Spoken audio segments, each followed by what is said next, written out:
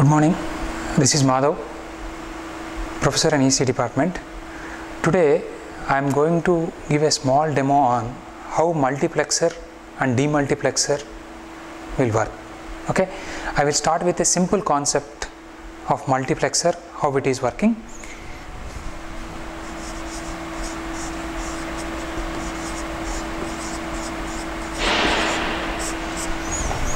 Multiplexer is one of the versatile devices through which you can select whatever input at the output. That means a multiplexer consisting of so many inputs.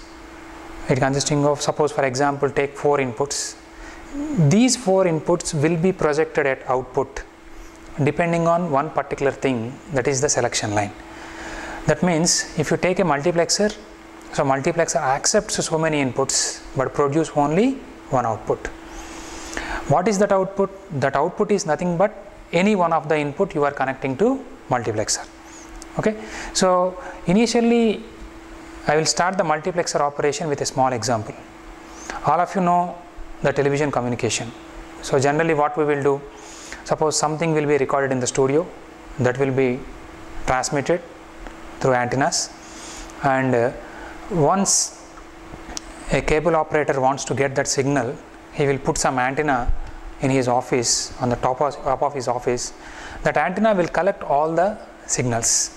So for example, you take some channels like Star Sports, ESPN, NGC, like that, so you are having so many channels.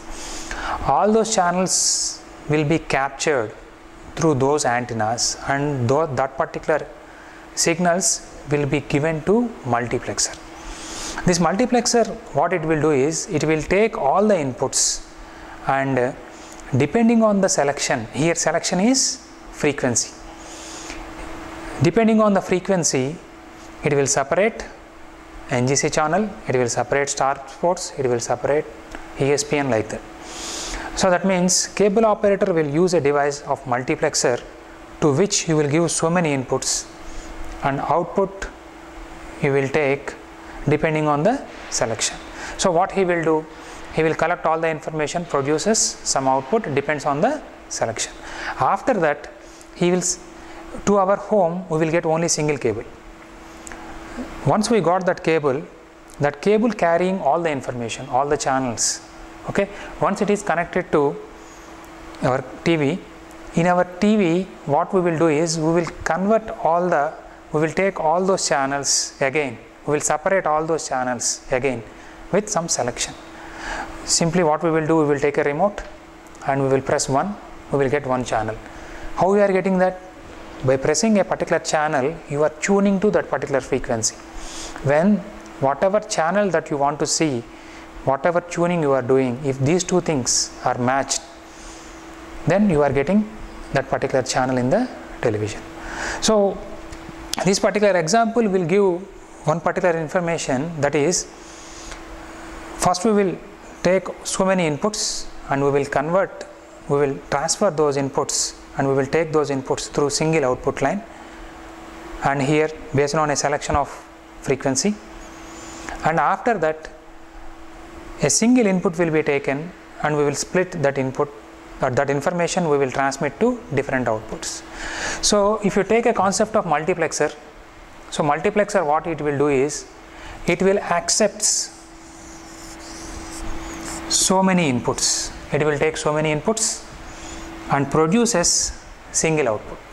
So the multiplexing operation will be like this, taking multiple inputs, producing single output. How many inputs that you are taking, depending on that, these selection lines we will select. Suppose if you take 4 input lines, 4 you will get because of 2 power 2. So that power value is nothing but your selection line. That means if I take 4 inputs, I have to take 2 selection lines. So inputs, if I take A, B, C, D, and if I take output Y, this multiplexer I will call as 4:1 multiplexer. This multiplexer will work in this way. It will accept 4 inputs, and any one of this input will go to the output depending on the selection. depending on the selection. Here I have taken 4:1 multiplexer. So this will work in this way. If two selection lines, whatever selection lines that we are taking, if these two selection lines, if I kept it 0 0, my output value is nothing but first value of the input. That means if selection lines, if I made 0 0, A value will go to the output. A value will go to the output. If I take selection lines 0 1, I will get B value. If I take 1 0 as selection line, my output is C. If my selection line is 1 1, my output is D. So A, B, C, D are 4 inputs. Any one of the input will go to the output depending on the selection. By putting different values to these selection lines, I will get these inputs at the output. So this is the block diagram of 4:1 multiplexer, and this is the table for that. Okay. So now I will show the logic diagram of 4:1 multiplexer. Whatever operation that I discussed now, this operation I will convert into logic diagram. So for that, what I require? I require 4 inputs, A, B, C, D, 4 inputs. I require 2 selection lines, S1 and S0, and every time selection line values are changing. So that's why I will take a NOT gate also, because it will produce the complement value of the selection line.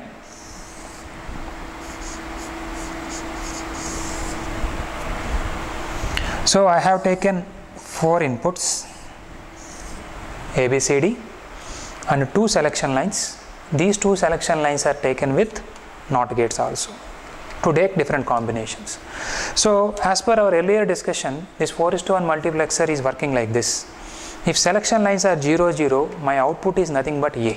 So what I will do, if both the selection lines are 0 0, output 1 you will get from NOT gate lines. So I will take a connection from S1 bar, S0 bar, and I will take connection from A.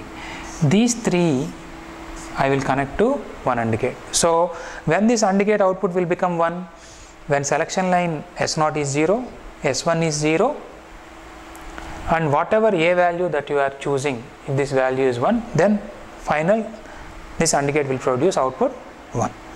Okay. Suppose you want to produce output B, your input B value you want to produce at the output.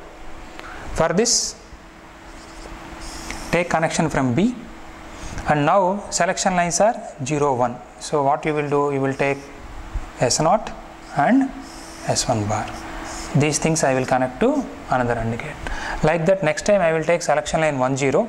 So I will take connection from S1, S0 bar, and I will take another connection from C. In the last case, I will take S1, S0, and take connection from D. So now 4 AND gates are taken. Each AND gate is connected to a particular input.